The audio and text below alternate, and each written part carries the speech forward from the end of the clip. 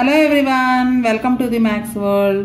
ఈ వీడియోలో 9th class mathematics 6th chapter linear equations in 2 variables అనే చాప్టర్లో ఎక్సర్సైజ్ 6.1లో థర్డ్ ప్రాబ్లం, అలానే ఇటువంటి ప్రాబ్లమ్స్లో ఎగ్జాంపుల్స్లో ఉన్నాయి, ఆ ప్రాబ్లమ్స్ కూడా ఎక్స్ప్లెయిన్ చేస్తాను. Third problem, express the following statements as linear equations in 2 variables. ఇక్కడ ఇచ్చిన స్టేట్మెంట్స్ అన్నిటినీ కూడా linear equations in 2 variables form లో రాయాలి. First one, the some of 2 numbers is 34. దీన్ని ఈక్వేషన్ ఫామ్ లో రాయాలి. ఫస్ట్ మనకు ఆ నంబర్స్ తెలియదు కాబట్టి XY అనుకుందాము. Let the numbers is equal to X, Y.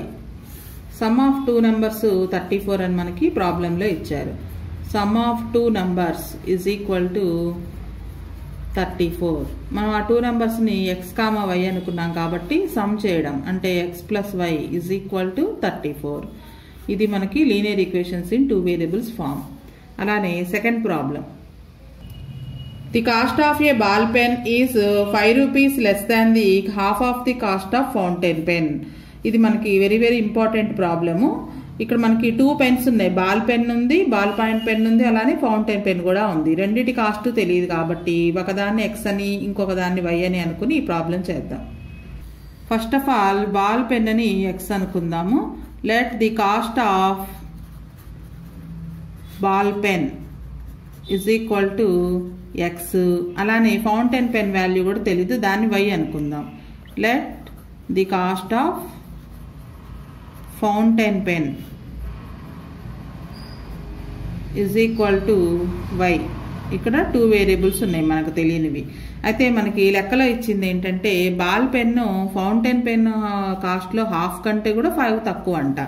So from the problem, మనకి లెక్కలో ఇచ్చిన ప్రకారంగా from the problem ball point pen ఎంతకి ఈక్వల్ అంటే ఫౌంటైన్ పెన్ని హాఫ్ చేసి, ఫౌంటైన్ పెన్ యొక్క కాస్ట్ని హాఫ్ చేసి దాంట్లో నుంచి 5 మైనస్ చేస్తే గనక ఎంతైతే ఉంటుందో ball point pen అంతంట cost. So X is equal to fountain pen 5 rupees అనుకున్నాం కాబట్టి Yని హాఫ్ చేస్తే Y/2, హాఫ్ చేసిన దాంట్లో నుంచి కూడా 5 లెస్ చేయాలి, సో -5. వీటన్నిటిని కూడా లెఫ్ట్ సైడ్ తీసుకొస్తే X ఇది -Y/2 అవుతుంది, -5 ఇటు వస్తే +5 అవుతుంది, ఈజ్ ఈక్వల్ టు 0. సో మనకు ఒకటి ఫ్రాక్షన్ ఉంది కాబట్టి LCM చేసినట్లయితే అన్నిటికీ డినామినేటర్లో 1 ఉన్నట్లు ఇక్కడ వీటన్నిటికీ LCM 2 అవుతుంది. సో 2 × X 2X, -2 2లో 1 టైం పోతుంది, 1 × Y 1Y. నెక్స్ట్ ప్లస్ 1 టేబుల్లో 2 అనేది 2 టైమ్స్ పోతుంది, 5 × 1 2s 2 is equal to 0.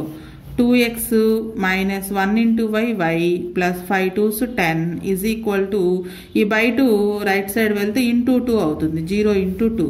So 2X - Y plus 10 is equal to 0 × 2 అంటే 0. సో ఇది equation. Next third problem, Bhargavi got 10 more marks than double the marks of the Sindhu. ఇది కూడా important ప్రాబ్లమే. భార్గవికి Sindhu marks ని double చేసి దానికి 10 కలిపితే ఎన్ని వస్తాయో భార్గవికి అన్ని వచ్చాయంట. సో మనకి ఇద్దరివి తెలియదు కాబట్టి భార్గవి మార్క్స్ ని X అని సింధు మార్క్స్ ని Y అని అనుకుందాం. ఫస్ట్ భార్గవి మార్క్స్ ని X అనుకుందాం. Let Bhargavi's marks is equal to X. అలానే సింధూస్ మార్క్స్ కూడా తెలియవు, so let Sindhu's marks is equal to Y. మనకి ఇచ్చింది Bhargavi got 10 more marks than double the Sindhu's marks అని ఇచ్చారు. So Bhargavi marks X is equal to Sindhu మార్క్స్ని double చేయాలి. ఫస్ట్ డబల్ చేయడం అంటే 2తో మల్టిప్లికేషన్ చేయాలి, Y × 2. డబల్ చేసిన దానికంటే కూడా ఇంకొక 10 ఎక్కువ అంట, సో ఎక్కువ కాబట్టి +10. X is equal to Y × 2 2Y plus 10. ఈ 2 టర్మ్స్ని కూడా లెఫ్ట్కి తీసుకొస్తే X ప్లస్ 2Y ఇటు వస్తే -2Y ప్లస్ 10 లెఫ్ట్ వస్తే -10 అవుతుంది, ఈజ్ ఈక్వల్ టు 0. ఇది మనకు కావాల్సినటువంటి equation. Fourth problem, the cost of pencil is 2 rupees and 1 ball point pen cost 15 rupees. Sheela face 100 for the pencils and pens she purchased. ఇక్కడ మనకి cost ఇచ్చేసారు, పెన్సిల్ కాస్ట్ తెలుసు, pen cost తెలుసు, కానీ తెలియంది ఏంటంటే ఎన్ని పెన్సిల్స్ కొన్నది ఎన్ని పెన్స్ కొన్నది అనేది తెలియదు. షీలా మొత్తానికైతే 100 rupees పే చేసింది. దీన్ని మనం ఈక్వేషన్ ఫామ్ లో రాయాలి. ఫస్ట్ మనకి లెక్కలో ఇచ్చింది రాద్దాం. Given cost of pencil is equal to 2 rupees is equal to 2 rupees. అలానే కాస్ట్ ఆఫ్ పెన్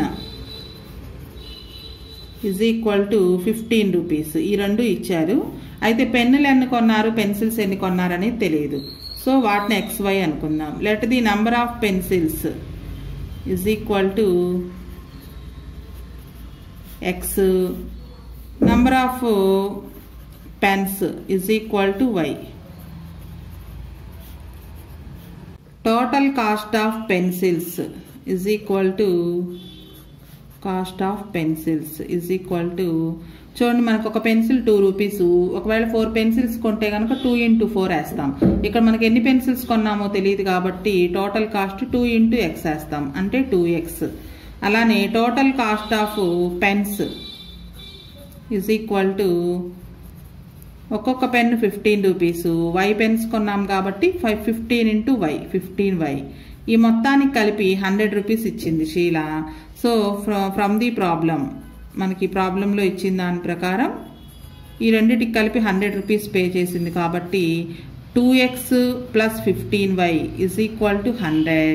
కాన్స్టెంట్ 100ని కూడా లెఫ్ట్ సైడ్ తీసుకొస్తే 2X + 15Y - 100 is equal to 0. This is the required equation. Fifth problem, Yamini and Fatima of class 9th together contributed 200 rupees towards the Prime Minister's Relief Fund. దీన్ని information equation form లో రాయాలి. మనకి యామిని ఎంత ఇచ్చిందో తెలియదు, అలానే ఫాతిమా ఎంత ఇచ్చిందో తెలియదు కాబట్టి లెట్ యామినీస్ కాంట్రిబ్యూషన్ అంటే డొనేషన్ అన్నమాట, contribution to prime ministers relief fund. దీన్ని సింపుల్గా PMRF అని రాసుకోవచ్చు. Prime minister relief fund is equal to, తెలియదు కాబట్టి X అనుకుందాం. అలానే ఫాతిమాది, let Fatima contribution to PMRF prime minister relief fund is equal to Y. వీళ్ళిద్దరు కలిసి 200 ఇచ్చారు కాబట్టి బై ది ప్రాబ్లంలో ఇచ్చిన ప్రకారం కలిసి ఇచ్చారు కాబట్టి X + Y is equal to 200 rupees. Next 6th problem, very very important. చాలాసార్లు మనకి ఇది ఎగ్జామ్లో కూడా ఇచ్చారు. The sum of a 2-digit number and the number obtained by reversing the order of its digits is 121 if the digits in units and tens place are X and Y respectively. ఒక 2-digit number ఉందంట, ఆ number అలానే ఆ 2-digit నెంబర్ని reverse చేయగా వచ్చిన number, ఆ రెండింటిని యాడ్ చేస్తే 121 వస్తుందంట. అయితే మనకి ఇక్కడ యూనిట్స్ ప్లేస్, టెన్స్ ప్లేస్లో ఉండే నెంబర్స్ ఏమనుకోవాలో కూడా ఇచ్చారు. యూనిట్స్ ప్లేస్లో ఉండే నెంబర్ని X అని, టెన్స్ ప్లేస్లో ఉండే నెంబర్ని Y అనుకుని ఈ ఈక్వేషన్ కనుక్కోవాలి. సో యూనిట్స్ ప్లేస్లో ఉండే number, let the digit in the units place is equal to X. అలానే tens place is equal to Y. So 2-digit number ఏమవుతుంది, 2-digit number is equal to YX అవుతుంది. So units ప్లేస్లో X, tense ప్లేస్లో Y. మనకి ఇక్కడ ఒక example చెప్తాను చూడండి. సపోజ్ మనకి 57 అనే నెంబర్ కనుక ఉన్నట్లయితే దీన్ని 50 + 7 అని రాసుకోవచ్చు. అంటే యూనిట్స్ ప్లేస్లో ఉండే నెంబర్ని 1 తోటి, టెన్స్ ప్లేస్లో ఉండే నెంబర్ని 10 తోటి 5 × 10 మల్టిప్లికేషన్ చేసి ఇలా కూడా రాసుకోవచ్చు, 50 + 7. అలానే ఇప్పుడు ఈ నెంబర్ని కూడా మనం 10 × Y, టెన్స్ ప్లేస్లో ఉండే నెంబర్ని 10 తోటి, వన్స్ ప్లేస్లో ఉండే నెంబర్ని 1తో మల్టిప్లికేషన్ చేస్తే మరలా అదే వస్తుంది. సో 10 × Y + X అంటే 10Y + X. ఇది ఈ నెంబర్ని ఇలా రాసామన్నమాట, ఎక్స్పాన్షన్ ఫామ్లో రాసాము. అయితే ఇప్పుడు ఈ నెంబర్ని రివర్స్ చేస్తే, అంటే ఇందులో ఉన్న డిజిట్స్ని రివర్స్ చేస్తే, సపోజ్ 57లో ఉండే డిజిట్స్ని రివర్స్ చేస్తే 75 అవుతుంది కదా, 75. మరలా దీన్ని ఎక్స్పాండెడ్ ఫామ్లో రాస్తే 70 + 5 అని రాసుకోవచ్చు. అలాగే ఇప్పుడు దీన్ని కనుక రివర్స్ చేస్తే number అబ్టైనింగ్ by reversing the digits, number obtain by reversing the digits is equal to అంటే యూనిట్స్ ప్లేస్లో ఉండే నెంబరు టెన్స్ ప్లేస్లోకి, టెన్స్ ప్లేస్లో ఉండే నెంబర్ యూనిట్స్ ప్లేస్లోకి వస్తుంది. అంటే 10x ప్లస్ y. చూడండి డిజిట్స్ రివర్స్ అయినాయి. అయితే ఇప్పుడు ఆ నెంబరు అలానే రివర్స్ చేయగా వచ్చిన నెంబర్ ఈ రెండింటిని సమ్ చేస్తే 121 వస్తుందంట. So some of the number and reversed number is equal to 121.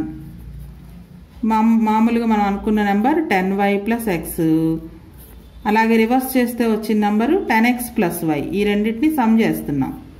ఇది ఫస్ట్ అనుకున్న నెంబరు, రివర్స్ చేస్తే వచ్చిన నెంబర్, ఈ రెండింటిని సమ్ చేస్తే 121. లైక్ టర్మ్స్ని యాడ్ చేస్తే x ప్లస్ 10x 11x వస్తుంది, plus 10y plus y 11y is equal to 121. రెండిట్లోనూ 11 ఉంది కాబట్టి 11 కామన్ తీస్తే x ప్లస్ ఇక్కడ 11 కాకుండా మిగిలింది y is equal to 121. x plus y is equal to ఈ ఇంటూ 11 ఇటు వస్తే బై 11 అవుతుంది. 121/11, 11 1s 11 11s. సో మనకు కావాల్సిన equation x plus y is equal to 11. ఇక్కడ రాస్తున్నాను చూడండి, x plus y is equal to 11. This is the required equation. ఇప్పుడు చేసిన థర్డ్ ప్రాబ్లం లాంటివే ఎగ్జాంపుల్స్లో కూడా ఉన్నవి, అవి కూడా ఎక్స్ప్లెయిన్ చేస్తాను. Sachin and Sehwag scored 137 runs together. Express the information in the form of N equation. ఇద్దరు కలిసి 137 రన్స్ చేశారు. అయితే ఎవరెన్ని చేశారో తెలియదు కాబట్టి let the runs scored by Sachin B X and runs scored by Sehwag B why. So ఈ ఇద్దరు కలిసి 137 కాబట్టి x plus why is equal to 137. ఇవి సింపుల్ అనమాట. So then the above information in the form of an equation is x plus y is equal to 137. ఇది simple, ఇవి బిట్స్కి ఇస్తుంటారు ఎక్కువ ఇలాంటివి. Next example 2. ఇది కొంచెం ప్రాబ్లమాటిక్, కొంచెం కష్టంగా ఉంటుంది. ఇట్లాంటివే ఎగ్జామ్స్కి ఇస్తుంటారు. Hema's age is 4 times the age of Mary. Write the linear equations in 2 variables to represent this information. Hema Sage is 4 times అన్నాడు. అంటే హేమా పెద్దది, మేరీ చిన్నది అనమాట. వీళ్ళిద్దరిది తెలియదు కాబట్టి ఒకళ్ళని ఎక్స్ ఒకళ్ళని వై అనుకుందాం. Let Hema Sage B X years and Mary Sage is y years. Mary చిన్నది, హేమా పెద్దది అనమాట. If Mary Sage is why then Hema Sage is 4y. అంటే మేరీకి 4 times ఉంది కాబట్టి మేరీ ఏజ్ వైని 4తో మల్టిప్లికేషన్ చేస్తే హేమా సేజ్ వస్తుంది. సో హేమాని ఎక్స్ అనుకున్నాం కాబట్టి X is equal to why into 4y. 4y ఇటు వస్తే -4y అవుతుంది. అయితే వీళ్ళిద్దరికి డిఫరెన్స్ కానీ ఏమి ఇవ్వలేదు కాబట్టి కాన్స్టెంట్ టర్మ్ 0 అవుతుంది అనమాట. అలానే థర్డ్ ప్రాబ్లం ఇప్పుడు ఎక్సర్సైజ్ 3లో ఉన్నటువంటి లాస్ట్ ప్రాబ్లం లాంటిదే ఇది కూడా. ఏ number is 27 more than the number obtained by reversing it's digits. ఒక నెంబర్ తీసుకుని దాన్ని రివర్స్ చేస్తే వచ్చే డిజిట్స్ని మైనస్ చేస్తే కనుక ఆ రెండింటికి 27 డిఫరెన్స్ ఉంటుంది. అంటే ఫస్ట్ తీసుకున్న నెంబరే 27 పెద్దది అనమాట. If it's units and tens digits are X and why respectively right the linear equation representing the above statement. Units ప్లేస్లో ఉండే నెంబర్ ఎక్స్, టెన్స్ ప్లేస్లో ఉండే నెంబర్ వై గనక వై అని వాళ్ళే ఇచ్చారు కాబట్టి లెక్కలో అనుకుని ఆ నెంబర్ రాస్తే ఎక్స్పాండెడ్ ఫామ్లో రాసినట్లయితే 10y ప్లస్ ఎక్స్. వాటిని రివర్స్ చేస్తే ఆ డిజిట్స్ని రివర్స్ చేస్తే అంటే ఎక్స్ వై ప్లేసెస్ రివర్స్ చేస్తే 10x ప్లస్ వై అవుతుంది. నెంబర్లో నుంచి రివర్స్ చేసిన నెంబర్ ఈ నెంబరే పెద్దది, 27 పెద్దది కాబట్టి నెంబర్లో నుంచి రివర్స్ చేయగా వచ్చిన నెంబర్ని మైనస్ చేస్తే 27 రావాలి మనకి ఇచ్చిన ప్రాబ్లమ్ని బట్టి. Therefore according to the given condition the equation is 2 digit నెంబర్లో నుంచి రివర్స్ చేయగా వచ్చిన నెంబర్ని మైనస్ చేస్తే 27. 2 digit నెంబర్ని 10y ప్లస్ ఎక్స్ అనుకున్నాము, రివర్స్ చేయగా వచ్చిన number 10x plus why is equal 27. So మనకి ఇలా మైనస్ చేసేటప్పుడు కంపల్సరీ బ్రాకెట్స్లో మెన్షన్ చేసుకోవాలి. బ్రాకెట్కి ముందు మైనస్ ఉంటే కనుక బ్రాకెట్లో ఉన్న రెండింటి గుర్తులు చేంజ్ అవుతాయి. అంటే మైనస్ ఉంటే ప్లస్ అవుతుంది, ప్లస్ ఉంటే మైనస్ అవుతుంది. ఇవి రెండు ప్లస్ పాజిటివ్ నెంబర్సే కాబట్టి రెండింటికి మైనస్ వచ్చింది. 10y plus X minus 10x minus y. ఈ 27 కూడా ఇటు వస్తే -27 అయింది. సో లైక్ టర్మ్స్ని మైనస్ చేసినట్లయితే -10x ఎక్స్ ఉంది, -9x వస్తుంది. 10yలో నుంచి y మైనస్ చేస్తే 9y 9y minus 9x minus 27 is equal to 0. అయితే మనకు అన్నిట్లోనూ 9 టేబుల్ క్యాన్సిల్ అవుతుంది కాబట్టి 9తో క్యాన్సిల్ చేస్తే 9 1s 9 1s 9 3s. So 1y minus 1x minus 3 is equal to 0. ఇది మనకు కావాల్సినటువంటి ఈక్వేషన్. సో మనకు ముందు ఎక్స్ టర్మ్ రావాలి అనుకుంటే అన్నిటిని మైనస్తో మల్టిప్లికేషన్ చేస్తే plus x minus y plus 3 is equal to 0. ఇది రిక్వైర్డ్ ఈక్వేషన్.